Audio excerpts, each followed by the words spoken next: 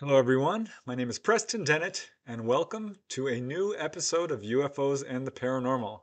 Today's episode is called Extraterrestrial Meetings, 5 True Onboard UFO Encounters. I love all kinds of UFO encounters. It's the subject I love to cover most, and honestly, my favorite type of UFO encounter are on-board UFO encounters. I like them because, as I've said many times, these are the cases that I find the most fascinating, that certainly contain the most information about who ETs are, where they come from, what their agenda is, and what it's like to have ET contact. And there are a lot of cases of this kind, far more than most people realize. And I've said it before, but I think it bears repeating.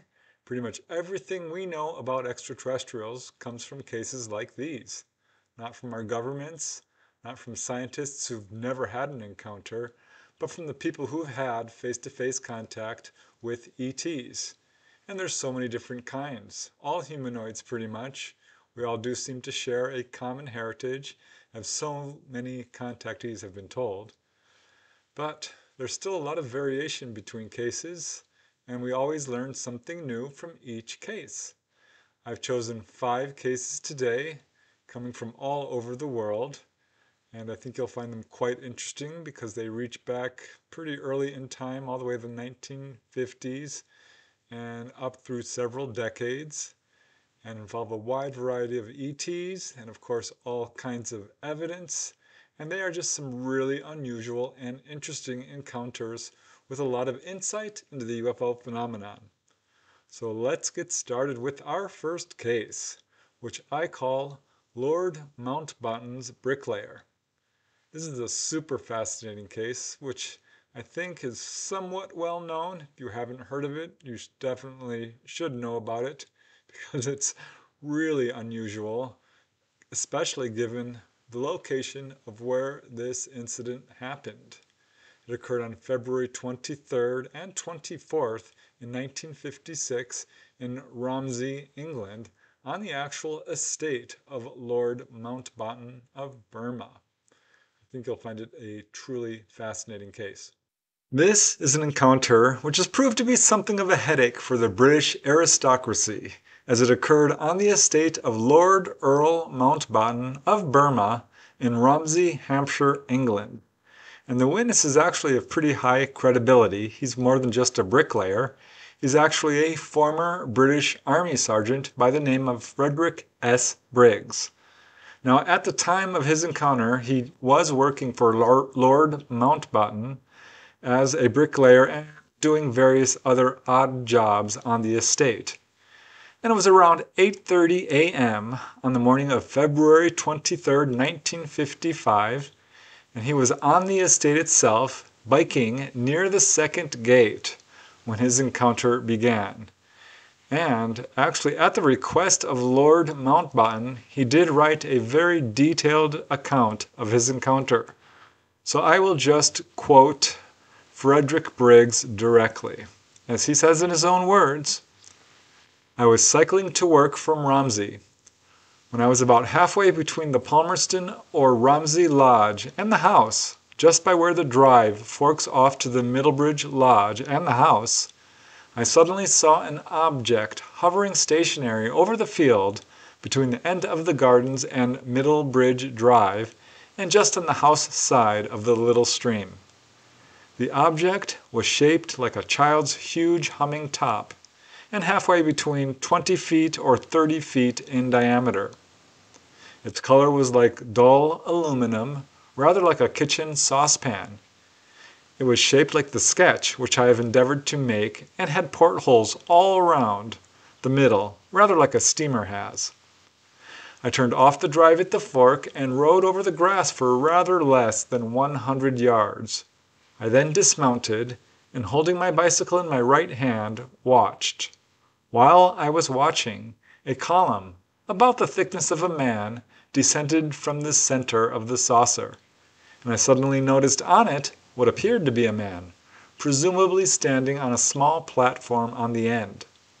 He did not appear to be holding on to anything. He seemed to be dressed in a dark suit of overalls, and was wearing a close-fitting hat or helmet. At the time, the saucer was certainly less than 100 yards from me and not more than 60 feet over the level where I was standing. As I stood there watching, I suddenly saw a curious light come on in one of the portholes. It was a bluish light, rather like a mercury vapor light. Although it was quite bright, it did not appear to be directed straight at me, nor did it dazzle me, but simultaneously with the light coming on, I suddenly seemed to be pushed over, and I fell down on the snow with my bicycle on top of me. What is more, I could not get up again. Although the bicycle weighs only a few pounds, it seemed as though an unseen force was holding me down. Whilst lying on the ground, I could see the tube withdrawn quickly into the saucer, which then rose vertically, quite as fast as the fast jet aircraft I have seen, or faster. There had been no noise whatsoever until the saucer started to move, and even then the noise was no louder than that of an ordinary small rocket let off by a child. It disappeared out of sight into the clouds almost instantly, and as it went, I found myself able to get up. Although I seemed to be lying a long time on the ground, I do not suppose in reality it was more than a few seconds.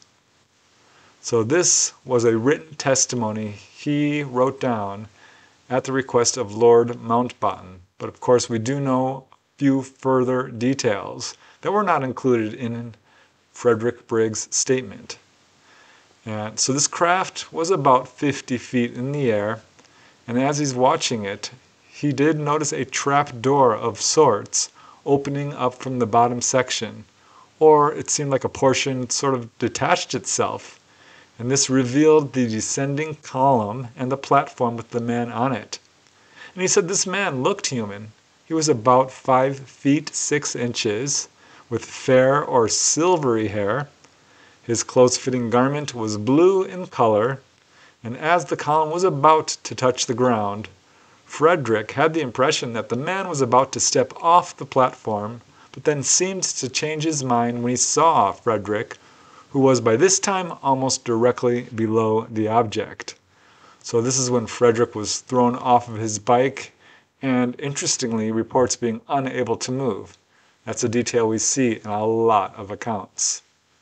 So the object went off, and at this point Frederick rushed to the estate and was greeted by the Mountbatten chauffeur, who said, quote, "You look as if you've had a shock." Now Frederick was friendly with the chauffeur and said, "You're never going to believe this," and immediately shared his story. And after Frederick told this to the chauffeur said, "You must tell the boss this. He's interested in these things." And this was true. In fact, it was later confirmed that Lord Mountbatten did in fact subscribe to the UFO journal Flying Saucer Review, and it's well known he expressed a great interest in this subject. Either way, Frederick did not want to share his story, but the chauffeur insisted, and ultimately it was the chauffeur himself who went up to Lord Earl Mountbatten and told him what Briggs had told the chauffeur. So, Lord Mountbatten, hearing what had happened on his own estate right near him, he took Frederick's story very seriously. He reportedly produced a number of UFO photographs in his possession, showed them to Frederick, and asked him to point to the photo which most resembled the craft he had seen, encouraging him by saying, quote, "We know about these things and are very interested in them." This at least is what Frederick Briggs told researcher Desmond Leslie in a later interview. So again, Lord Mountbatten had asked Frederick to write down the whole experience, and in fact afterwards, or around that same time, went to investigate and made his own written statement of the event, which is quite positive in terms of believing what Frederick Briggs experienced. And I'll just quote to you this letter from Lord Mountbatten himself, and I quote, "The attached statement was dictated by Mr. Briggs, to Miss Travis on the morning of the 23rd of February at my request. My own electrician, Heath, reported his conversation, and I subsequently interviewed Mr. Briggs with my wife and younger daughter. And as a result of his account, Heath and I accompanied him to the place from which he saw the flying saucer. We followed the marks of his bicycle in the snow very easily, and exactly at the spot which he described, the tracks came to an end and footmarks appeared beside it. Next to the footmarks, there were the marks of a body having fallen in the snow, and then the marks of a bicycle having been picked up again, there being a clear gap of 3 feet between where the wheel marks originally ended and then started again. The rear wheel marks continuous but blurred. From then on, the bicycle tracks led back to the drive. The bicycle tracks absolutely confirm Mr. Briggs's story as far as his own movements are concerned. Heath and I searched the area over the spot where the flying saucer was estimated to have been, but candidly, we could see no unusual signs. The snow at the bottom of the meadow had melted much more than at the top, and it would have been difficult to see any marks. This statement has been dictated in the presence of Heath and Mr. Briggs, and Heath and I have carefully read Mr. Briggs's statement, and we both attest that this is the exact story which he told us. Mr. Briggs was still dazed when I first saw him, and was worried that no one would believe his story. Indeed, he made a point of saying that he had never believed in flying saucers stories before, and had been absolutely amazed at what he had seen. He did not give me the impression of being the sort of man who would be subject to hallucinations, or would in any way invent such a story. I am sure from the sincere way he gave his account that he himself is completely convinced of the truth of his own statement. He has offered to swear to the truth of this statement on the oath of the Bible if needed, but I saw no point in asking him to do this. So this is Lord Mountbatten's written statement, which he signed, Mountbatten of Burma. And in fact, below Mountbatten's signature, his electrician, R. Heath, also signed his signature and wrote, "I confirm that I have read and agree with the above statement." Now, there is one detail which is a bit at odds with this written statement, because according to researcher Desmond Leslie, who interviewed Frederick Briggs, he said that there was a, quote, perfect circle of melted snow in the dell below where the UFO hovered. And after having interviewed Frederick Briggs, Desmond Leslie wrote down his impressions of Frederick, describing him as, quote, a good, honest, down-to-earth fellow who'd had an extraordinary experience which he could not explain. So this experience alone, I think, would be enough to astonish anyone, but events had just begun. This was a face-to-face encounter with an extraterrestrial, not an onboard experience, but just wait, there's more. Because it was the next day that Frederick Briggs had a second and even more astonishing encounter, which he swore to secrecy in terms of being published until Lord Mountbatten passed away. And in fact, he's told the story only to researcher Desmond Leslie. And here's the story. On February 24th, again around 8:30 a.m., Frederick was again biking to work when he came upon the same man he had seen the day before coming out of the saucer.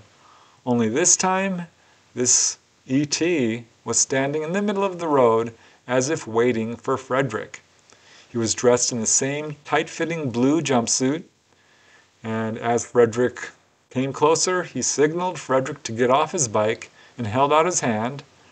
Frederick strongly shook the man's hand in greeting, apparently too strongly, because according to Frederick, the man winced slightly and speaking telepathically in English to be gentler, and that, quote, we are not as strong as you, please be careful. And in fact, Frederick Briggs told Desmond Leslie that he was struck by the softness and delicateness of the man's hand, which he said was as smooth as a baby's hand. So Frederick mumbled an apology, and the man actually led him to the saucer, which had landed a short distance from the house, though apparently still on the estate. Now, Mr. Briggs told Desmond Leslie that he was actually invited aboard the craft by this ET gentleman, which he did. He went on board, and inside he found himself in a small room. There was a single chair. There was also a single sort of triangular-shaped window against one of the walls, and the man asked Frederick if he would like to take a trip.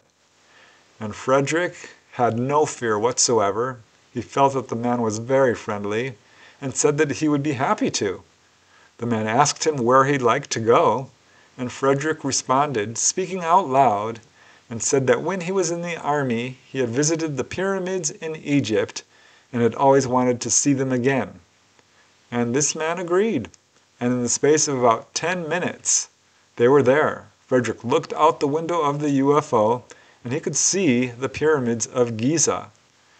And he told Desmond Leslie with a puzzled expression, and I quote, "I was able to see them from above and from the side at the same time."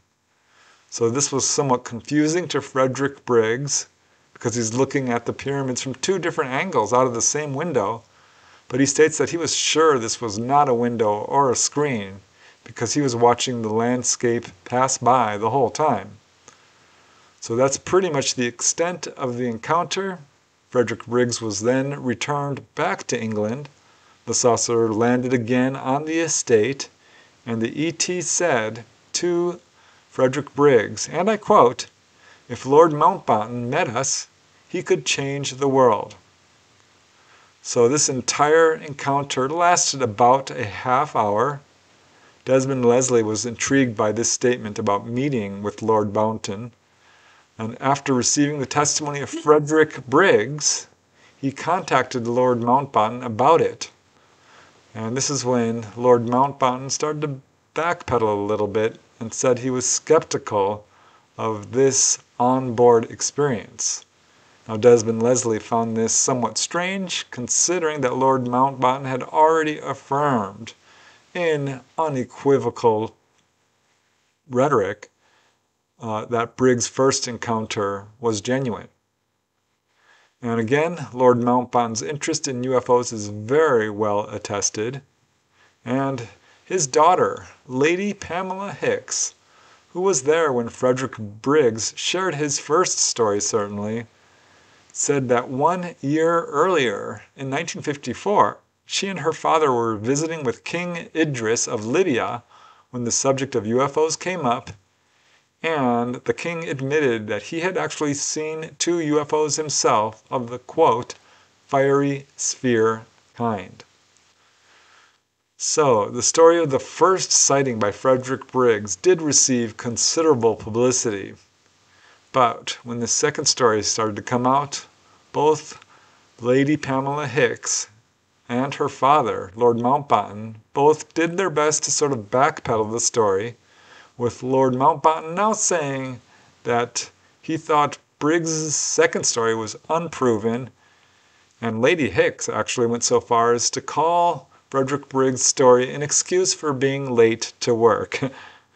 But it's really interesting because behind the scenes, it's apparent that they did believe it, because musician Molly Thompson, who was quite famous, said that in 1963 she had the opportunity to meet with Desmond Leslie, who told her about Frederick Briggs' story, and she says that she was actually invited to visit the estate of Lord Mountbatten and interview Briggs herself. Unfortunately, she never did this, but it's certainly a good indication that Frederick Briggs was believed about what he experienced. And as for Frederick Briggs himself, he has never wavered from his account and insisted that he is telling the truth. So how about that? What an unusual case. I mean, that would have been so awesome to be able to take a trip like Frederick Briggs did, traveling really all the way around the world on board a UFO. It's a shame that there wasn't a face-to-face meeting with Lord Mountbatten, Perhaps there was. If there was, we certainly didn't hear about it. It's pretty clear that they started to backpedal, Lord Mountbatten and his folks, on this case, even though initially they were all in and absolutely verified it. It's one of the things I like about this case is it's so well verified. And it's a really fascinating case, which once again shows that the ETs are aware of our world leaders and have made attempts to contact them. That alone, I think, makes it an important case. And here's our next case, number 2 in this list of 5. And I call this one the UFO Prophet. There are a lot of cases where ETs have given people information about the future, and this case certainly ranks high among them. It's not very well known outside of the country of Argentina, where it occurred. The main UFO encounter involving this gentleman, his name is Benjamin Solari Paravicini. His main encounter occurred on June 4, 1968 in Buenos Aires, Argentina. But it's clear he's had a lifetime of encounters of all different types of entities. He's a very influential figure in his country, and I think you'll find this a truly fascinating case. Born on August 8, 1898, Benjamin Solari Paravicini was the oldest of 8 siblings, and from a very young age, Benjamin claimed to have contact with a wide variety of supernatural entities, such as fairies and angels and more, and he displayed really prominent psychic abilities. In fact, he was able to find lost objects and missing people with ease. And he had so many paranormal experiences that his father, who was a psychologist, had him tested extensively to see if there was any mental illness, which of course they did not find. And from a young age, Benjamin also displayed a great talent for art, and by his 20s was a very successful artist. He became an art professor and the director of an art gallery. In fact, he received a gold medal in Liège, Belgium for his work, and was commended by King Albert I, who actually bought one of his paintings, and was later congratulated by Argentine President Marcelo Torquato de Alvear. But it was starting in 1936 when Benjamin began producing prophetic drawings, what he calls psychographies, which he says were inspired by his guardian angel. And these are somewhat simple drawings, but they are always accompanied by little writings and what are apparent predictions. And Benjamin became very quickly well known because his predictions were uncannily accurate. In 1938, he reportedly predicted the arrival of television, saying, quote, "Through small screens, external happenings will be seen at home." Also in 1938, he predicted satellite communication. He did his little drawings and wrote next to it, "It comes, a new communication system in the world by artificial planets." So this was his method of apparently accessing his psychic abilities. He would draw a little picture and then make a statement next to it. Again in 1938, he predicted in vitro fertilization, doing his drawings and writing, quote, "Artificial motherhood cultivated." So he made an enormous number of predictions of this kind. He predicted atomic power, did his little drawing, and wrote, quote, "The atom will come to dominate the world." And this proved to be absolutely true. He predicted the artificial heart, and in fact said the heart will be artificial, and gave the year, which turned out to be a very important year in the development of the artificial heart. So he made many, many other predictions, predicting World War II, which was apparently his first prediction, but also the launch of Sputnik II, the 1956 Suez Crisis, the rise of Fidel Castro. A really interesting prediction of his was the fact that the first being in space would be a dog, which it was, the Russian dog Laika. He also predicted the atomic bombing of Hiroshima and Nagasaki. He predicted the assassination of John F. Kennedy. In fact, way back in 1939, he made a prediction about a terrorist attack on New York, actually drawing the Twin Towers. And he wrote, "The freedom of North America will lose its light. Its torch won't illuminate like yesterday, and the monument will be attacked 2 times." So again, all accompanied by drawings. Many of his predictions did focus on his home country of Argentina, but many were about the world in general. And due to the accuracy of his predictions, his fame grew very quickly, and he has often been given the label the Nostradamus of Argentina.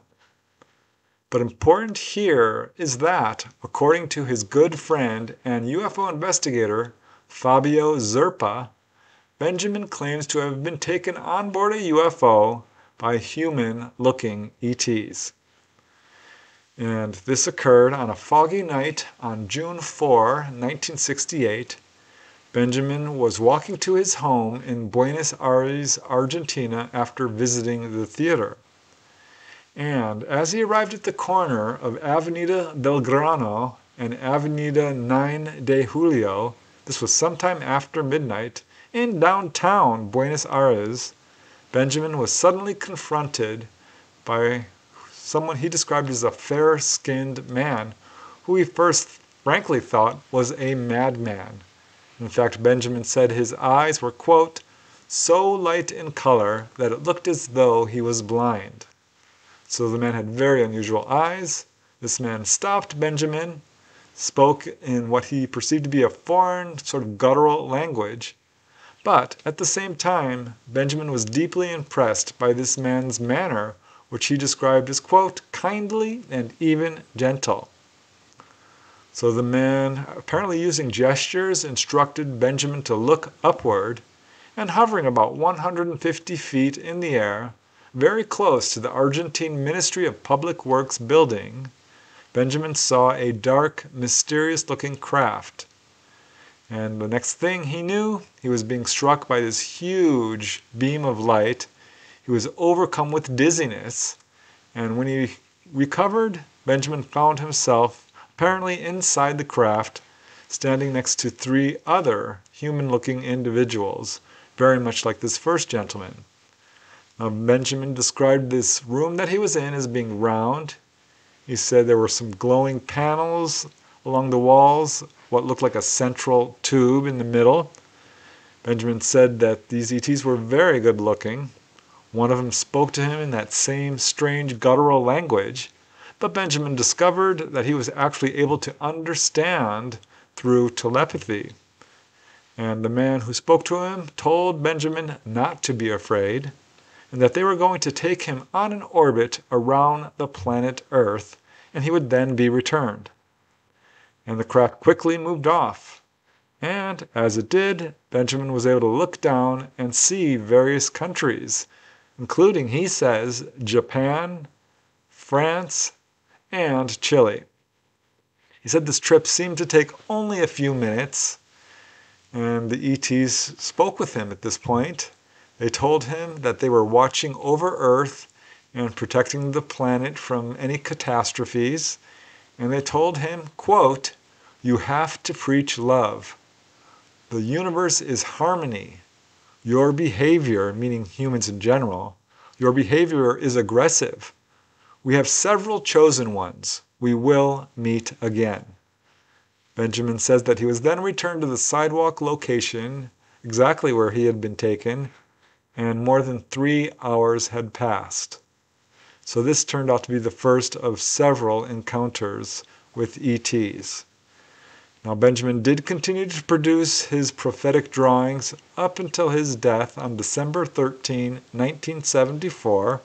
There are literally hundreds of them, and since then his prophecies continue to unfold.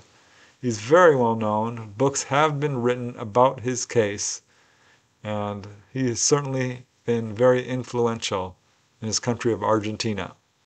So there you go. Another amazing case of UFO contact in which a witness was given quite a bit of information about our planet. And the fact that his track record of predictions is so accurate, I think speaks volumes to the credibility of his case. It's a really unusual case, and certainly high praise to be called the Nostradamus of Argentina. I think his case is definitely worth looking into, with books being written about it, and he having influenced so many people. And it should be very interesting to see if some of his future predictions come true or not. But yeah, a pretty good track record to say the least. And now we move to the next case, which I call Taken on Board. This is a pretty unusual onboard UFO encounter, which took place on May 19, 1978, in the very small town of Emilsyn, Poland. And in fact, this is probably Poland's most famous onboard UFO case, very well investigated, corroborated by multiple supporting witnesses, though technically it is a single witness case involving a gentleman who was taken on board a UFO and had a really unusual experience with these really unusual ETs as well. It's an amazing case. This case is so amazing, probably my favorite of these 5 I'm presenting today. The main witness is Jan Walski. He's a simple farmer from Emilsyn, Poland. And in fact, he had spent his entire life in his village, never traveling far from it. But it was on the morning of May 19, 1978, that Jan would have an encounter and see things that most people could hardly even imagine. He was not too far from his farm, sitting in his horse cart, heading home, and he noticed 2 short men ahead of him.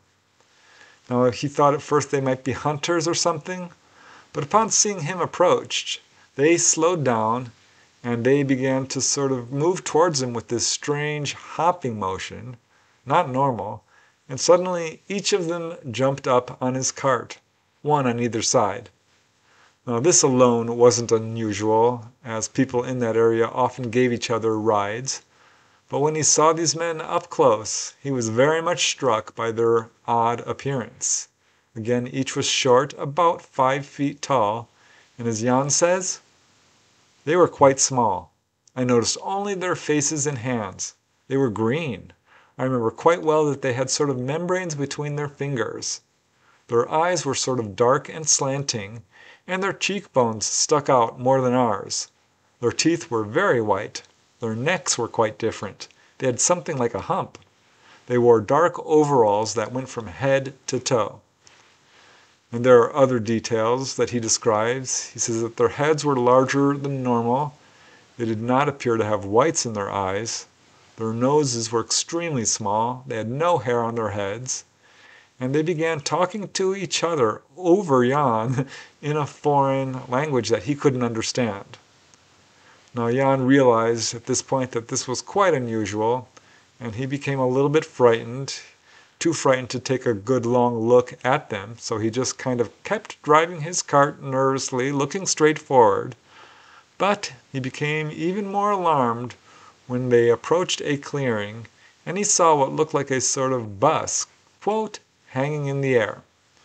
This object was white, it had no markings on it, it had what looked like vertical rotating tubes at each corner, 4 of them. It was fairly small, about 15 feet long, 9 feet high, 9 feet wide, and it was totally silent as it moved slowly around the area in a hovering fashion. Now as they approached it, these 2 men motioned for Jan to stop his cart and accompany them to the craft. So he did. They walked together, 1 figure on each side of Jan, right up to the craft, which was now just a few feet up in the air. And as he watched this, there was this transparent sort of, quote, elevator type device, which extended from the bottom of the craft almost to the ground itself, about a foot above the ground. One of them stepped up on the platform and gestured for Jan to do the same, which he did. And very suddenly, this platform moved smoothly upwards, and Jan found himself inside this small room. And inside, there were two additional short figures looking very much identical to the ones he had already seen. Jan says he felt no fear at this point because they seemed to have a very kind and gentle demeanor. And as Jan says in his own words, the room was dark. No bulbs, no engines, there was nothing. The walls were as if plastic, molded from one piece. There were small pews fastened to the wall. By that he means shelves or benches. He says, quote, "The light from the outside poured in. The door was also strange. It had no hinges. It scrolled like a carpet." So the beings now instructed Jan to undress. He took off his jacket, and he thought that would be enough, but no, they told him that they wanted him to undress completely, take off all his clothes. So he began to undress. They pulled out some what looked apparently was food and began eating it. And through gestures, they asked if Jan wanted to try the food. He looked at it. He said it looked kind of like icicles or popsicles. It was clear, but it crumbled like cake. Unfortunately, Jan declined, so he doesn't know what kind of food this was or what it tastes like. But at this point, one of the beings continued to help Jan to undress by undoing his shirt buttons. And after he was undressed, the beings examined his clothes, and they seemed fascinated by his belt and how it buckled. So at this point, two of them held a small disc in their hand, which seemed to actually just stick to their hand. And they used these discs to examine him. They had him lift his arms up. At this point, he could smell a strange odor, which he kind of likened to burning sulfur. And in fact, it was strong enough that it would linger on his clothes for days afterwards. And looking around the craft, which he said there was really nothing in there, but he did see one thing. He noticed that there was a small group of crows or ravens, but they were not moving at all, just sitting on the floor, though it was clear they were still alive. So at this point, the ETs seemed to be finished with their examination, and they instructed Jan to get dressed, which he did. And this is pretty much the extent of his experience. He was escorted back to this elevator-like device. He sort of bowed to them, and they bowed back. And this elevator quickly deposited Jan back on the ground. He walked away from the craft, and turning around, he saw that these beings were looking down at him from the doorway, and this craft was still hovering overhead at a very low level. And he didn't see it leave. Jan just turned around to quickly go to his house and tell his family, which he did. He immediately went home, told his wife and his two sons. They, of course, ran outside to see if the UFO was there, but unfortunately it was not. It was gone. But Jan's story spread like wildfire through the village, and very quickly people from all over the village came to check on the area, and they did in fact find strange footprints on the muddy ground where the craft had hovered, and Jan said he had seen these beings. Jan was absolutely sincere about his encounter, and in fact, he later signed a sworn statement as numerous scientists and researchers came to hear his account. And it turned out that there were other witnesses. There was a 6-year-old boy named Adam who was playing outside his home about a half-mile away, and he said he saw a very strange plane flying very low to the ground and saw a pilot with a green face inside looking out. Reportedly, there were other witnesses as well, some of who heard strange sounds, some of who apparently saw the craft as well. So investigators found Jan Wolski to be very sincere, very believable. He was in fact a devout Catholic. His case was published in some newspapers who tried to debunk it and say that Jan had seen nothing but a helicopter, which is absurd. But nevertheless, Jan's case became very well known, and later in 2005, as you can see here, there was a small monument put up near the site of his encounter to commemorate his experience. and it is perhaps Poland's most famous onboard UFO encounter. Another super interesting case for sure. It reminds me of the Alfred Berthoud case in England, because this gentleman also was 71 years old, took the case, his experience in stride, and was very forthright and sincere about it. And all the people who have investigated his case have come away absolutely convinced. And as you saw, there is an actual monument commemorating his case. It's a really interesting onboard UFO encounter. And here is another one, which I think you'll find equally fascinating. This is the fourth encounter in this little bunch, and I call this one, They Need Me. This took place on June 23rd, 1981 in Stone Mountain, Georgia. It is a multiple witness case. It's a quite extensive onboard encounter in which this gentleman was able to converse with the ETs, and they gave him some really startling predictions, which I think we all need to take seriously, given that one of them has already apparently come true. And it's certainly an important case in that regard alone, but the details he describes with his contacts with gray ETs are really fascinating. This case was published in UFO Encounters magazine, and the main witness is a gentleman by the name of Mark James, who reports multiple encounters. But it was an onboard encounter, his first encounter that he knows of, at age 18 in 1981, which is perhaps his most significant meeting with these gray-type extraterrestrials.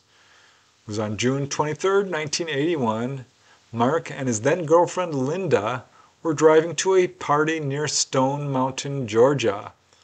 When they arrived, this party was actually being broken up by the police. So Mark and Linda did not attend the party. They just continued driving.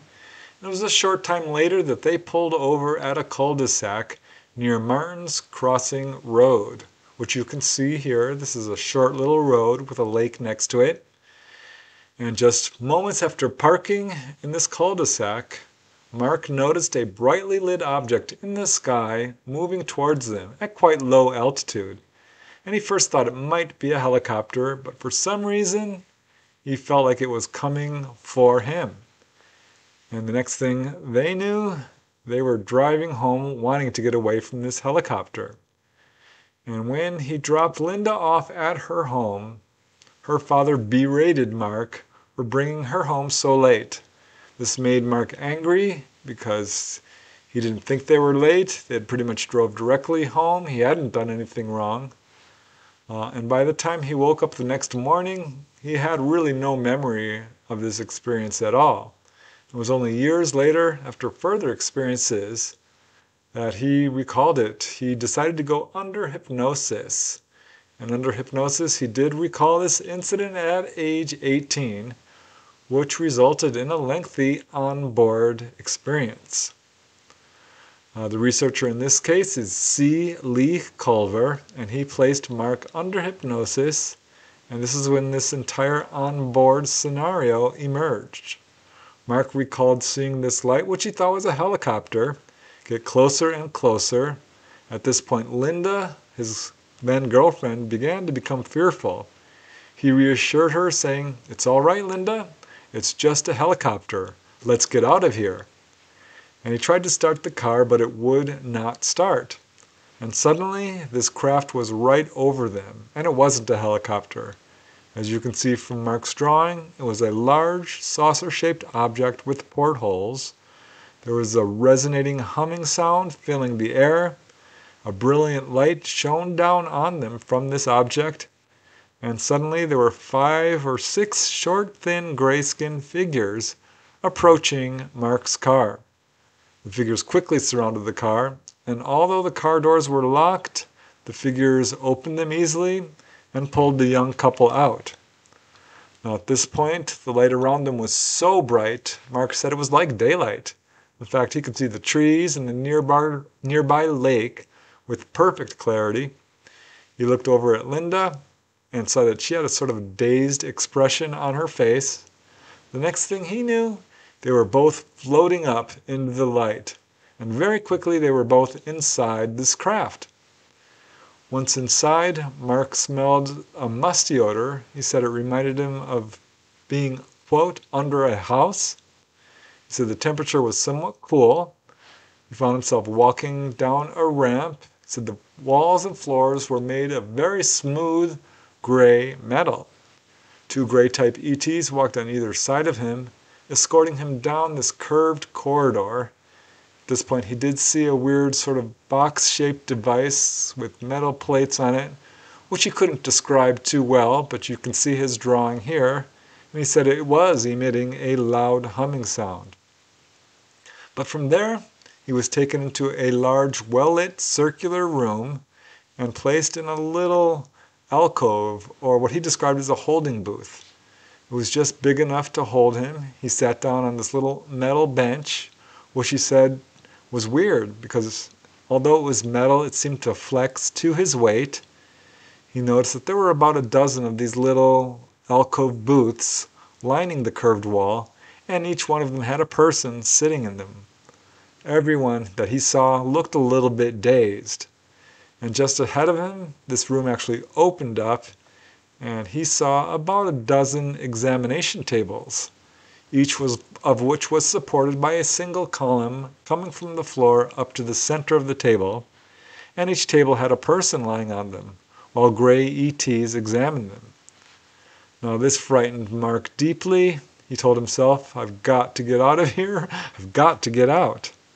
And he watched as a gentleman was led from one of these little holding booths to an exam table. Shortly later, another person, a pregnant woman, was taken from the booth to one of the tables.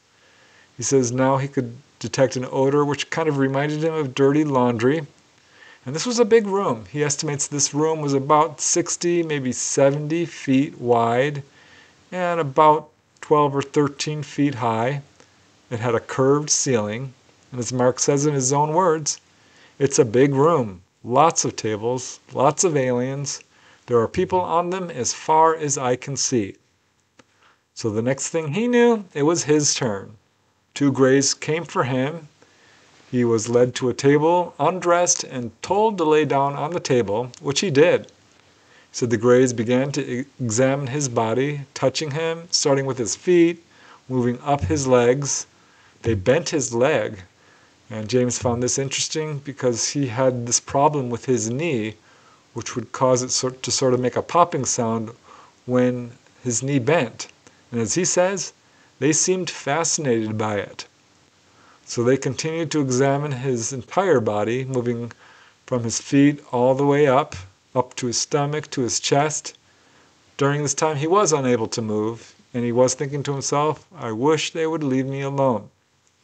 He said the grays who were examining him were quite short and moved with very purposeful, sort of jerky movements.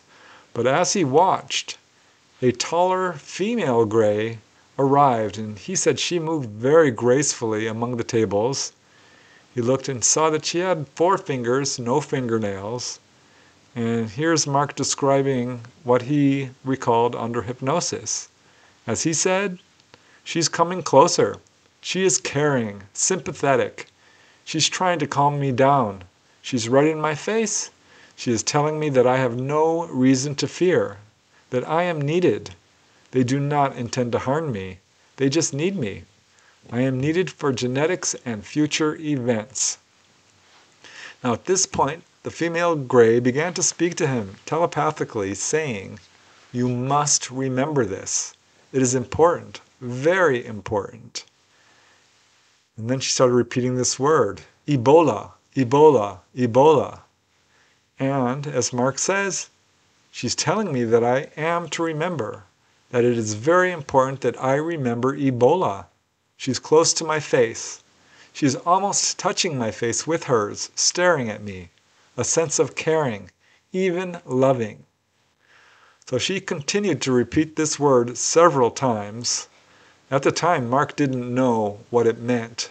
But later, in hindsight, he of course learned that this was a disease and Mark had the impression that she was telling him about this disease and that it was coming in the future and would be very difficult to contain. Now she held a wand-like device in her hand. At the tip of this wand-like device there was a little leaf-like structure which sort of glowed with light. And she began to move it towards him, and as she moved it towards his forehead, it increased in brightness. And then she tapped his forehead with it, and, as Mark says, it just exploded like a bright light. And this is when another strange image filled his mind, and she was speaking to him. And as Mark says, again in his own words, "She's telling me the future when I am old."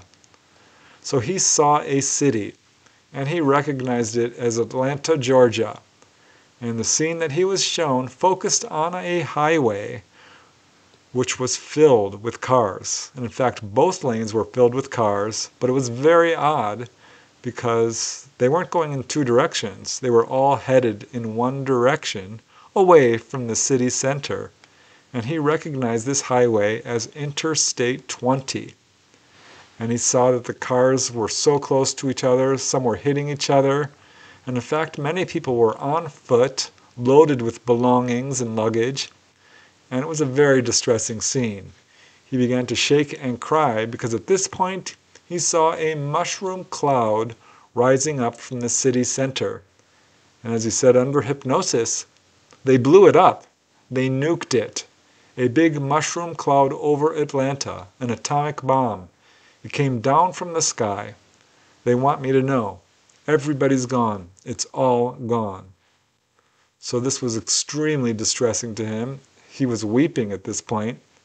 And this is when the scene shifted to another scene, which showed him with his wife, Janet, who at that point he didn't know, but he would later meet. This scene also showed him with a 6-year-old son, Alan, who at the time of hypnosis was actually only 2 years old, but at the time of the incident he didn't know at all, of course.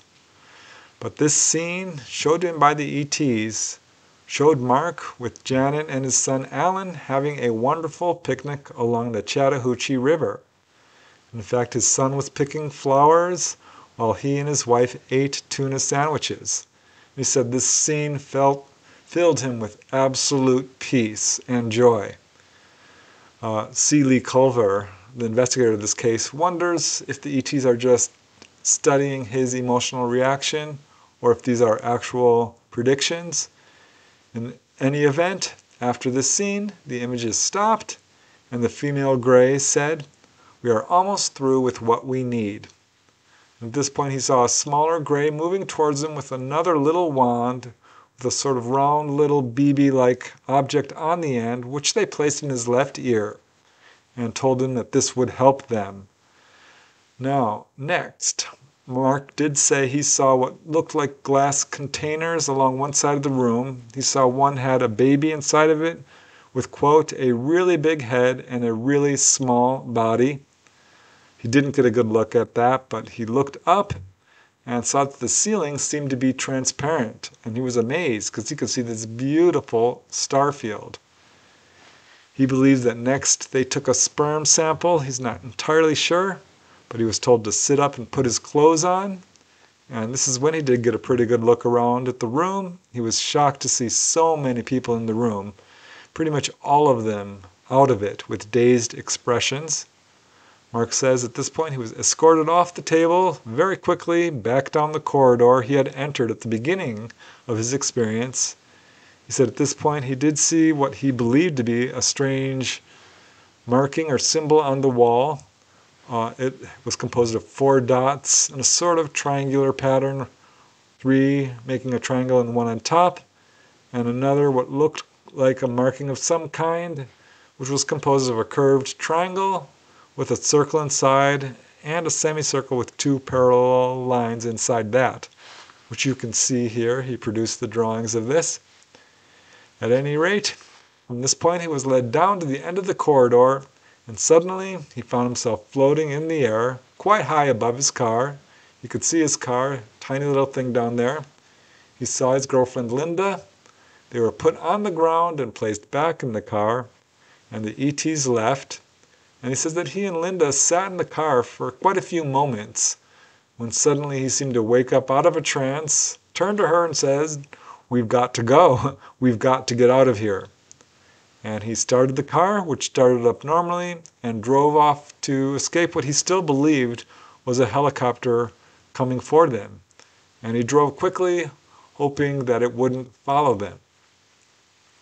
So that was his experience. But very interestingly, 1 week later, on June 30th, 1981, Mark and a neighbor girl named Jan were playing basketball. This is around 9 p.m. And this is when Jan noticed a figure off in the woods. And this concerned Mark. He told Jan to go get help. And suddenly Mark felt himself walking into the woods, somewhat against his will. He felt compelled to just go.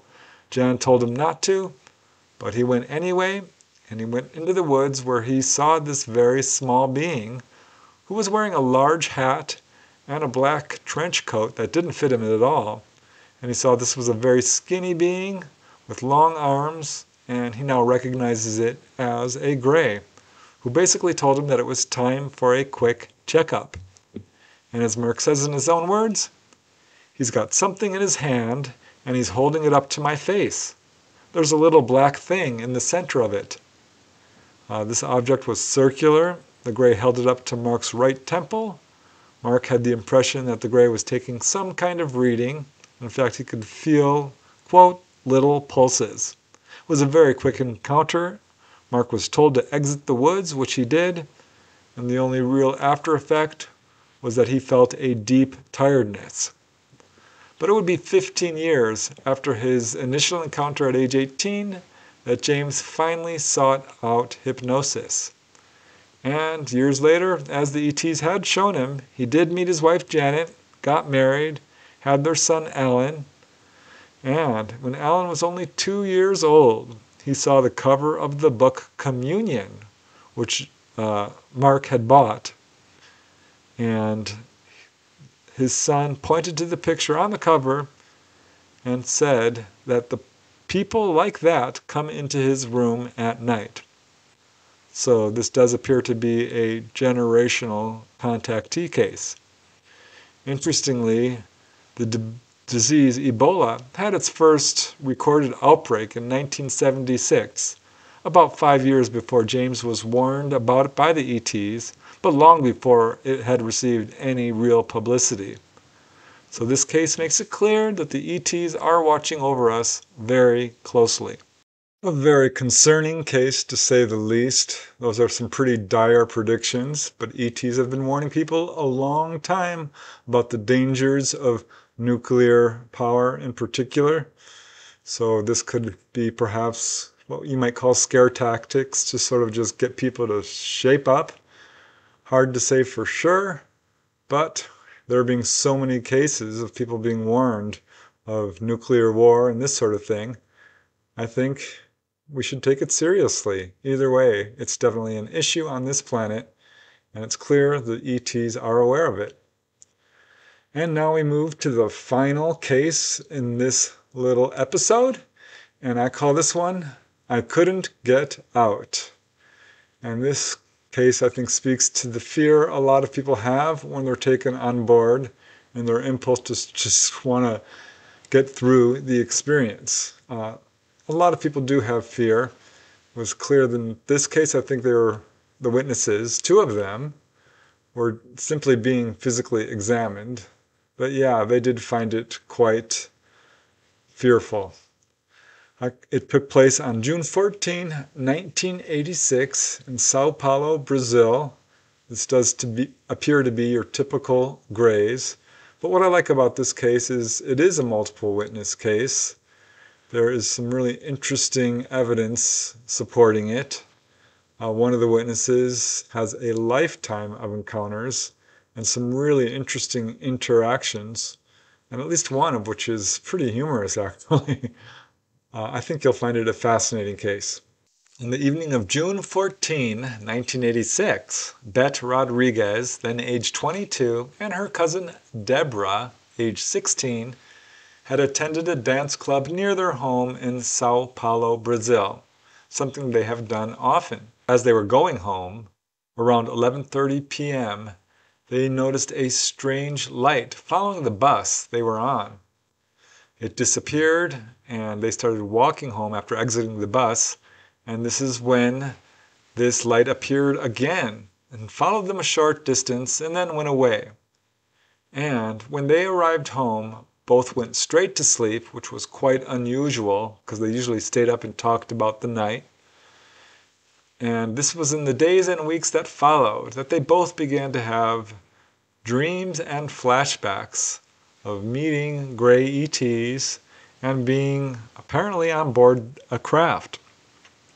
Finally, 5 years later in 1991, they contacted researcher Mario Rangel, who placed them both under hypnosis and took them back to the night of June 14th. And this is when both recalled a major onboard UFO experience. Under hypnosis, they recalled what they already consciously remembered, seeing the UFO from the bus, watching it pace the bus for a short distance and then go away, getting off the bus and walking home, and again seeing this UFO follow them for a while. But under hypnosis, they now recalled that as they reached Deborah's home on Mira Street in Sao Paulo, they saw this glowing sphere at a very low level in the field next to Deborah's home.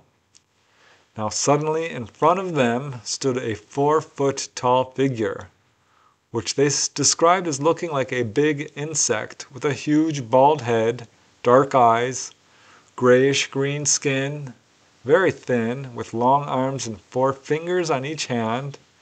He wore a green, skin-tight jumpsuit. Both described the same details, described this being as being very ugly. And at this point, this figure started pointing upwards, and the next thing they knew, they were walking into the field towards this hovering object. And as Bette says, we walked even against our will. It was as if something like that called us. No sooner had they reached this craft when a cylinder of light came down, and Deborah was floated up into the craft first, followed by Bette, and they both found themselves in this strange round room. They were immediately separated and each taken to a different room.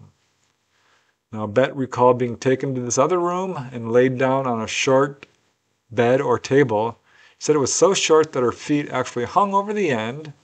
There were 3 beings with her in the room.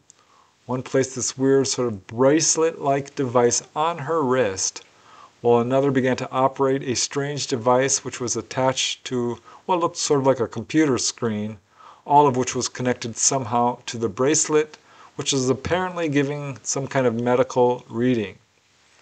Now another being held a small, very thin, almost wire-thin rod with a BB-like object on the end, which she stuck up her nose into her sinus cavity.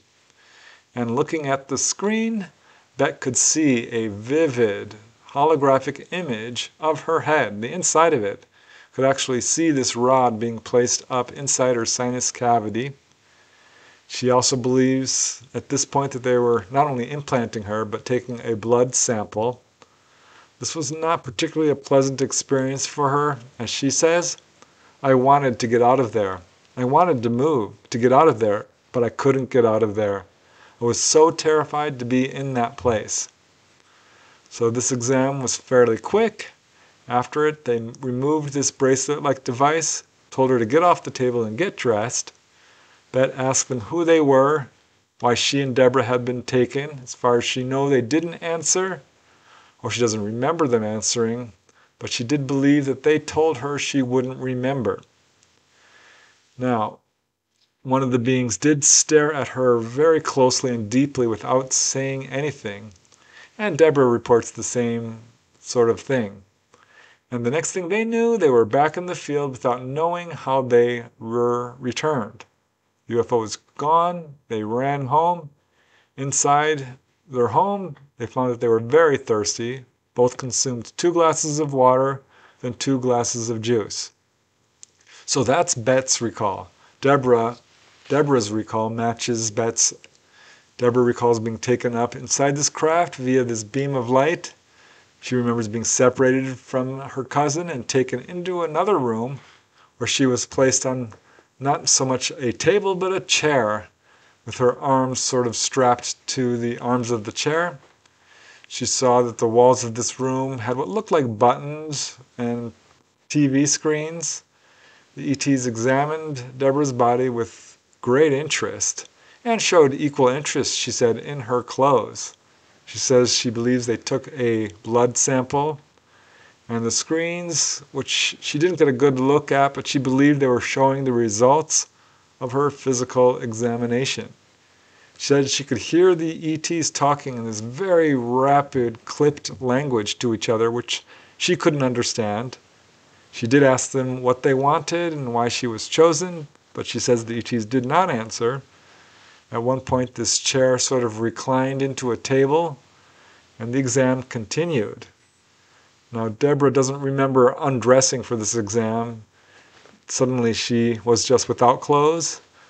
And she also noticed that after the exam, she suddenly found herself dressed without knowing how her clothes were put back on.